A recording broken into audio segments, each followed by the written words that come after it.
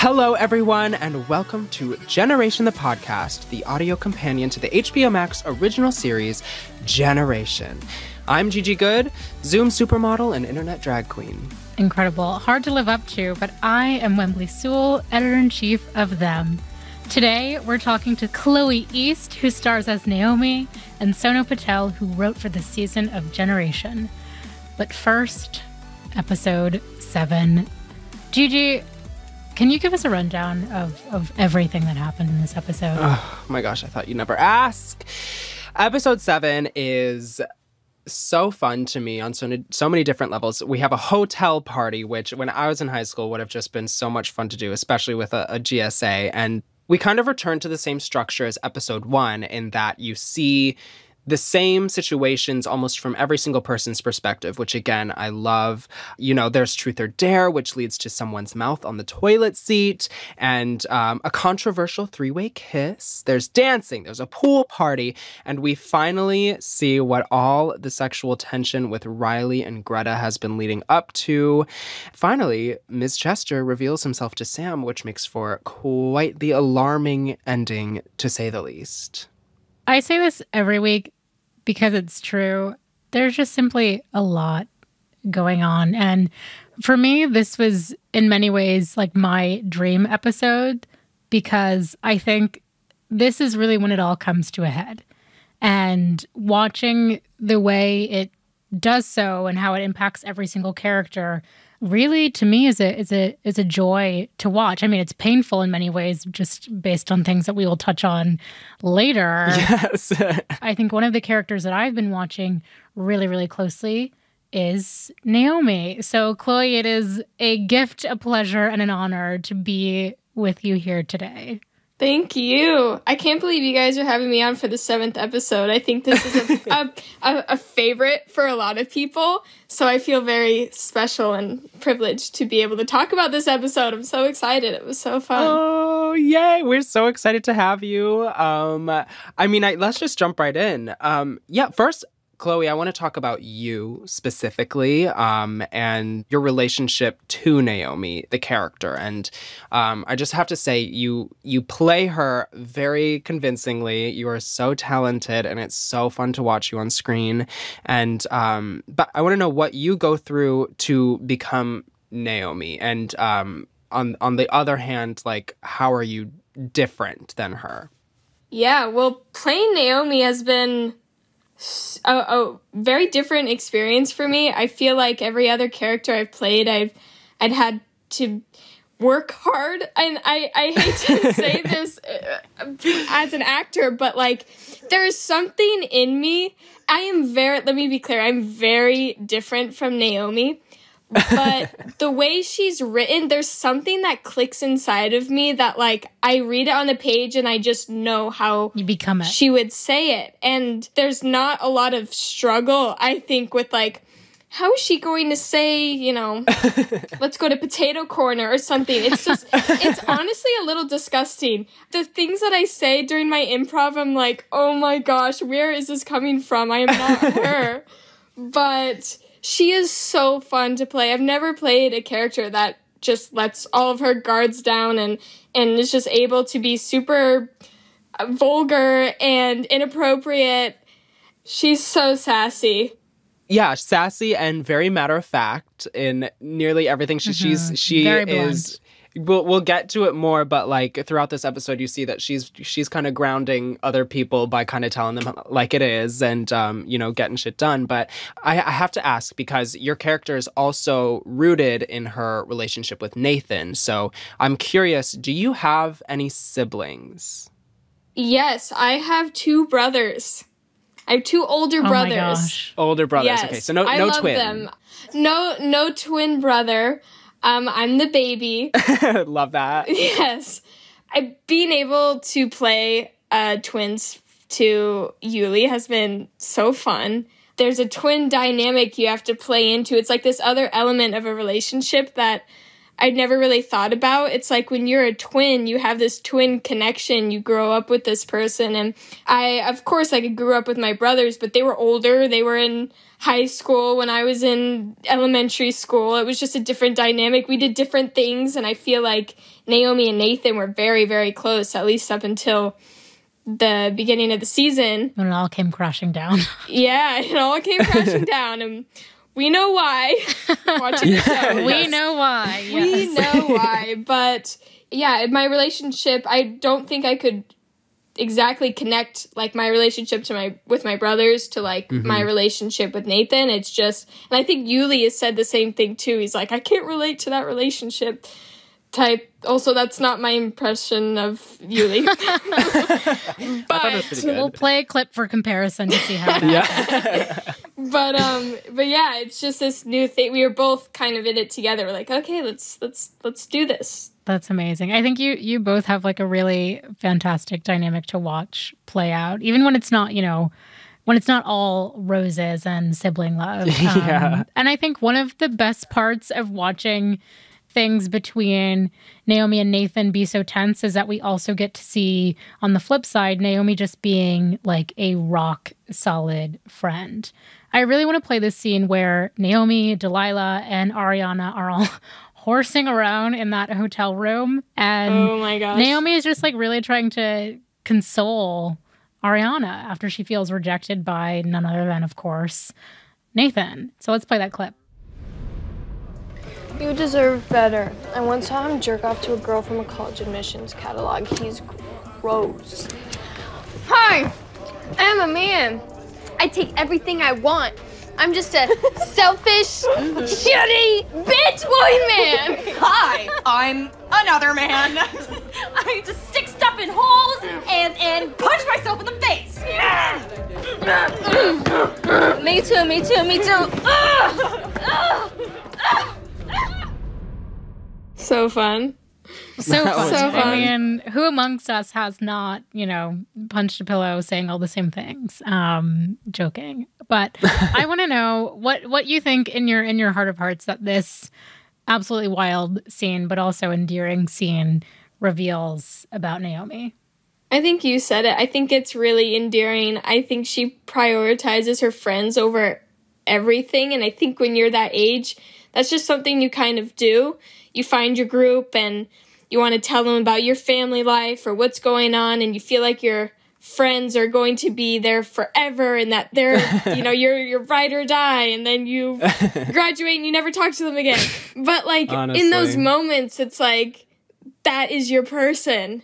And I think Naomi's just very loyal to her friends and is very distant from Nathan, so she's even more loyal to her friends and wants to have their back. And it's such a sweet scene. I want to be at that slumber party. I want to be there. All the time, yes. I mean, you're right. I mean, it's endearing, and she almost seems to be like the middle ground, with everyone. Like, so far, there hasn't really been anything that she's done to upset anybody, you know what I mean? Right. So like she's kind of been there in the middle to help and be there for everybody. But we have Sono here. Hey, Diva. Hi. How are you? Wonderful. How are you? I'm fabulous. I'm so curious to hear the sort of behind the scenes process about this scene, and I guess kind of the show as a whole as you've worked on it. But what I want to know about this scene in particular,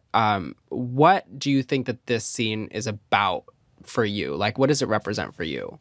I think Chloe hit on this, which is like those enduring friendships, or not enduring friendships. Those friendships which feel life and death, and you would kill for them. They and feel then enduring. In the moment, they feel like the most significant thing.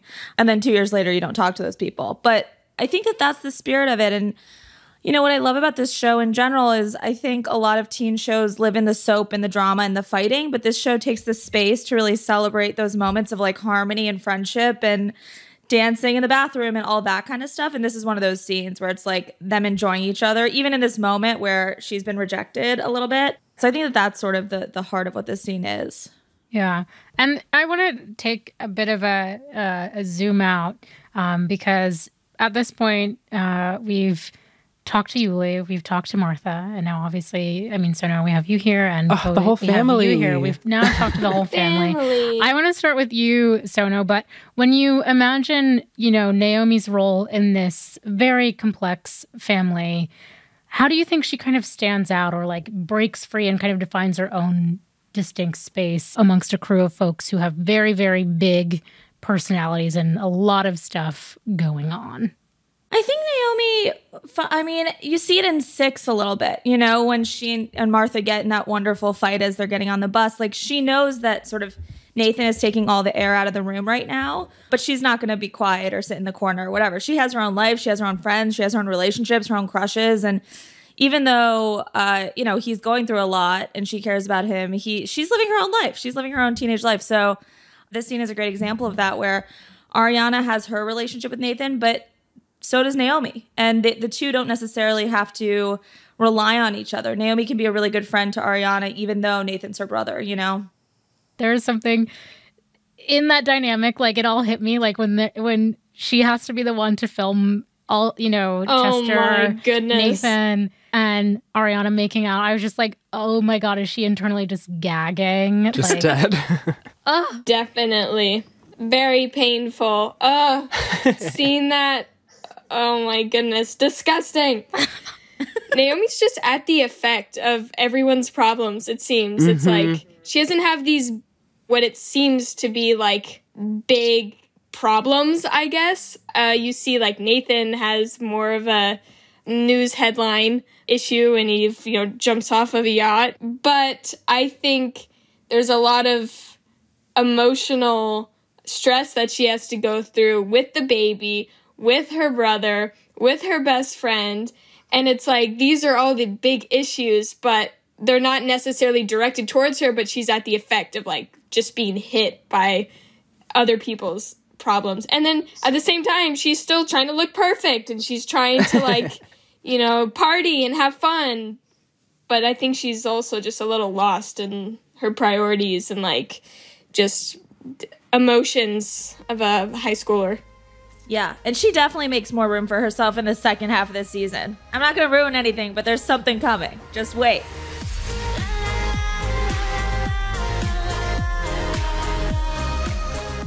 We're talking about episode 7 of the HBO Max series Generation, and we're going to get into a lot more after a quick break.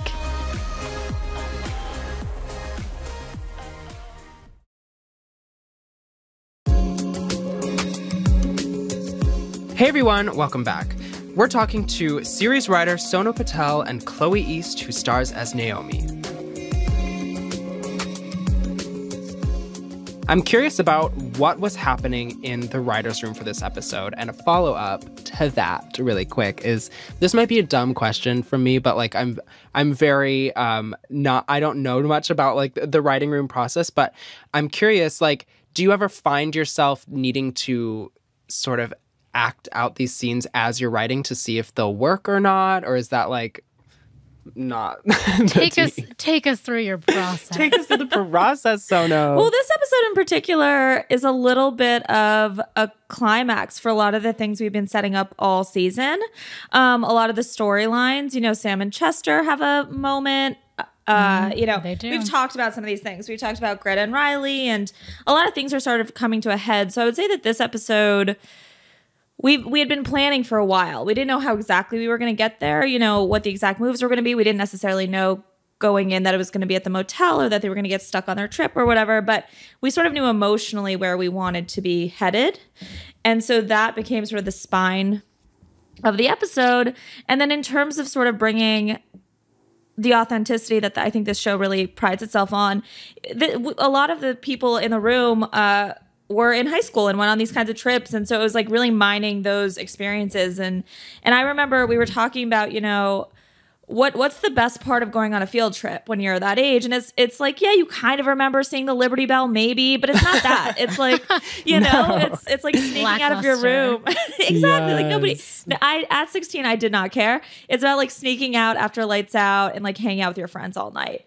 And so the idea of having this entire episode just be at the motel felt like what a great opportunity for these kids to be together. And there are adults around, but they're not parents. You know, they're not quite as like Megan's not around. There's some liberties that can be taken there. Quite some liberties. A lot of liberties without. A lot of liberties. Okay, wait, but okay, so this is just like a little tidbit. When you guys went on high school field trips, did they ever like tape you into your rooms, like put tape on the door? What? Not me, but one of our writers brought that up. They would put tape on there so they would know if you opened the door. Because if you open the door, you can't retape it when you close the door. And the same thing happened on Drag Race too, which maybe I shouldn't talk about. But it's it's just like that's what was funny. Max Saltarelli, who's on the writing staff, he said they would bring painter's tape. They would bring like 8 different colors of painter's tape, and they were like, just so you can match it just up. in case. I was like, that's ingenious. That's so clever. Brilliant. Innovators. Very clever. But while you were saying all of this, I don't know if you noticed, but I covered my eyes because I was just having flashbacks to everything that has happened in this episode. And I considered raising my voice at this point. I considered yelling. I considered throwing a fit. I feel like here we go. I feel like Gigi already knows where this is going, and I don't need to grandstand anymore. But Sono, I personally want to begin a fight with you because oh no, how in the world did you allow this to happen to Greta and Riley? Look, I was waiting, sweating, anticipating, standing, shipping, dreaming about, obsessing over this couple, and I was so ready for that moment to blossom. And I feel like the answer is going to be like, of course we had to do this, but can you walk us through that decision with you, the writers, the reactions? Chloe, if you want to weigh in, like, I welcome any kind of emotional support through this moment. But she needs it. I'm with you. I stan them. I love them. I just need some help, and maybe Sono, you can help me. Someone console her. Look, this was a long conversation. There were a lot of feelings about it. What I'll say is this. This is episode 7 of 16. You know, the story's not done. TBD what happens there. But also, I think another thing that we've talked about in the room a lot is, like, especially when you're younger, being able to articulate how you feel to the person they actually care about is so hard. And being able to, like, have a healthy romantic relationship is so hard, and you stumble and make mistakes and make choices that seem like they're the exact opposite of the choice you want to make. Or, I mean, I personally am like, still like, why did I say that thing that I said 15 years ago? Why would I say that in that moment? And so I think that oh my God. You know what I mean? Like, there are all those moments, whether it's in a romantic context or not, where you're just wake up in the middle of the night. Yeah, where you're like, what? Where did that come from in my brain? Why did I react that way to that thing? And again, I think that that's like a big part of what Zelda wanted to bring to this show, is all those moments of like, what the fuck was that? Like, why did I do that? And then what's on the other side of that? I mean, see what happens in the next few episodes, and how, because they still go to school together, right? Like, they still see each other. True. The story's not over for them. I'm not going to say what does or doesn't happen, but it was a deliberate choice, which we knew some people would react strongly to. Me. But I think it was also, you know, we didn't want to make it like TVify it and make it something cleaner than it maybe would be. You seem not satisfied. No, I'm satisfied. I think, and look, I mean, Gigi, maybe you want to go first while I process, if you have an immediate reaction. Well, you know what? Obviously, I am very emotionally invested in these characters' relationships. But I do also understand that this is high school. And you know what? I just don't think Greta was ready for all of this jazz to be going on. And quite frankly, I feel like it's not over yet. Hold on to that, Whembley. No, I don't. I'm holding on to hope, like I said. But I think I'm perhaps coming from a bit of an emotional space, clearly, because they both clearly really like each other. Mm-hmm. But I think this show is so, and all of you as writers are so intentional about the words you use. And Greta said something that really stuck out to me, you know, I'm not like you. And she said that before she said kind of anything else. And in that kind of dynamic, when, you know, maybe it's the first girl you're with, when, you know, you're exploring something you've never explored before, that's like a dagger, you know, because you also don't fully know who you are yet either, but just that, you know, almost immediate admonishment is so loaded and so heavy and can be interpreted so many different ways. Like, I think we can all kind of glean that she was saying, you know, I don't just like hook up right away, but there are so many different ways you can see that. And I think when, you know, Riley goes and just runs into another kind of situation, it kind of becomes clear it's not necessarily about identity, but it's just so, I don't know, if you can talk me off of this. Well, it's interesting that you bring up that line because I think, you know, that it is told, that scene is told from Riley's point of view, and it is, she takes it as a dagger. But I also think looking at Greta and her arc, I'm not like you is also like, I'm not as confident in myself. I'm not I'm not there yet sexually. I think that it is said with a little bit of a sharp tongue, but there's also something she admires. There's a lot she admires in Riley, you know, and like Riley's ability to like go and say what she wants, go and do what she wants, go and get what she wants. Greta doesn't have that yet. And so that line I think is a really dynamic, it's a hard thing to say to somebody. It means so many different things at once. And I think from Greta's point of view, it has different meaning than the way that Riley hears it, maybe. Without getting into spoilers again, I do think like they both have a little bit of growing to do on their own before they're maybe ready to be together in a bigger way. Well, love to yearn, so. Love to yearn. Just for a second, let's let Whembley blow off a little bit of steam and shift gears a little bit and talk about the other kind of tension we have going on in this episode between Chester and Sam, which is quite questionable. But early in the episode, they are making dinner together, and the vibe is kind of flirty. Let's play the clip really quick and talk about it. The thing about Paris is Burning is like, it was made by some rich white woman who took on Black and brown stories, and like, did she really share the gold with them? I was gonna ask her about it, and that probably would have made you mad. You would not have made me mad, assuming you weren't gonna be a bitch about it. Oh, I'm always a bitch. 2/3 of the time. Oh, the shade. What about the other third? You know what I think I told you. What? You know. No, seriously, what? That you're the person I wish I'd been when I was younger.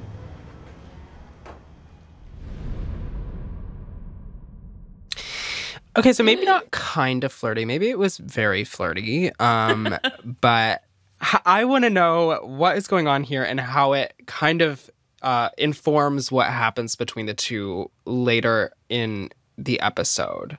Yeah, I think you're right. I think it is a really flirty scene. Again, this is a show told through perspectives, and this is being told through Chester's perspective, and the way that he views it is the way that you did, which is that there's tension there and there's romance, and we were very deliberate in the writing to never make Sam do anything overtly. That would be, you know, he never does anything that's overtly a romantic gesture. It's all interpreted by Chester that way and the audience that way, frankly.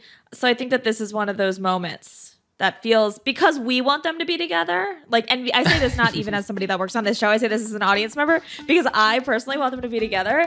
That's how I'm watching that scene too.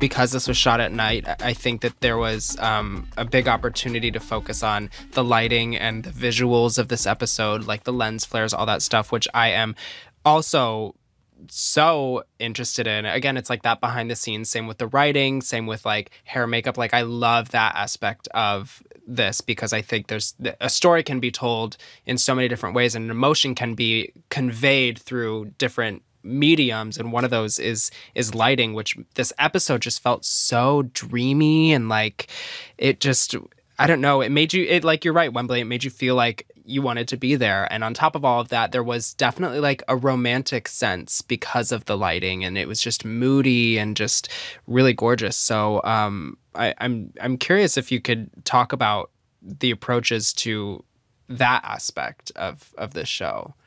Daniel in particular, you know, he's a director. He has such a strong interest in capturing what LA really looks like and what these kids would actually be seeing. And like, this is such a crappy motel and it's kind of gross, but there's sort of a beauty in it too. Like he loves all the wires in LA, and like you always see those wides of like the palm trees, but he's like, but they're also telephone wires everywhere. And like and if you capture it well, it'll still be beautiful. And I think that we also have incredible DPs on this show who made it look so good. They didn't cheat anything. Like that's all real lighting. That's all, that's all in camera, but it looks gorgeous. We're really lucky. We have two really excellent DPs on the show who wanted to have that sort of like dreamlike, maybe nightmare-like, slightly fantasy look. It was gorgeous. Yeah. I remember walking into the set, the motel room that they replicated on the sound stages, and thinking it was so cool. Just the greens and the tones, just the direction that they took with the set deck is amazing. And yeah, they had a fog machine going, and I didn't really know, like when I saw the episode, I had the same reaction. I'm like, this is a beautiful episode. I love looking at this, and the old kind of rundown motel just works so well. It's the first time in my life I've been like, yes, sign me up for this stunning motel. A motel. I know. I think a lot of people stayed in I think we might have like bought out the production bought out the motel or something when we were shooting. But I remember one of the holding rooms, I dropped something on the floor and I like went down to pick it up and there were open condoms like on the floor of this raggedy motel. And I immediately took a video and like sent it to the cast group chat. I'm like, look where we are shooting.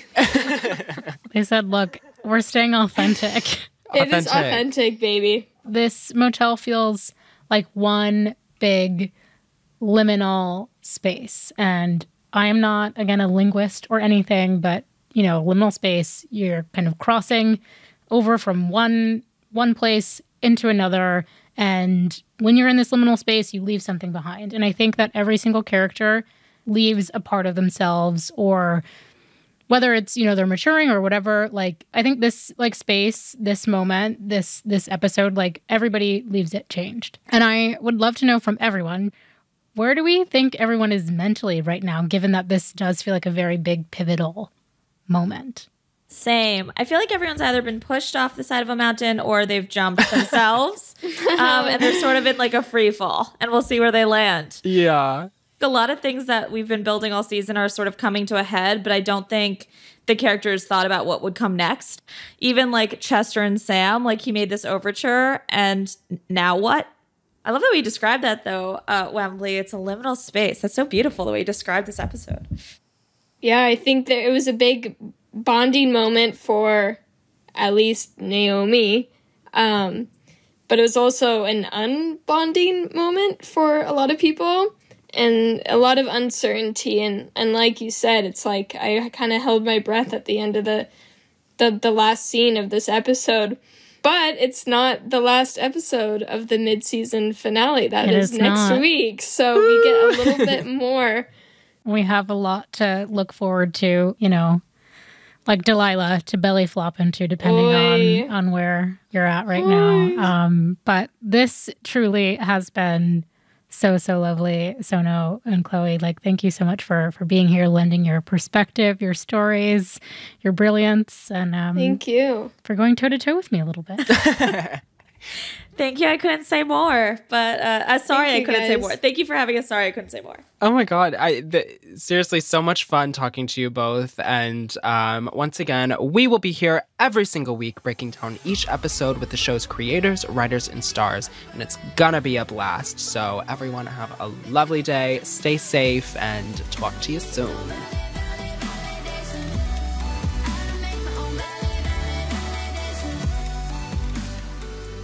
Generation, the podcast, is a production of HBO Max and iHeartRadio, hosted by us, Gigi Goode and Whembley Sewell.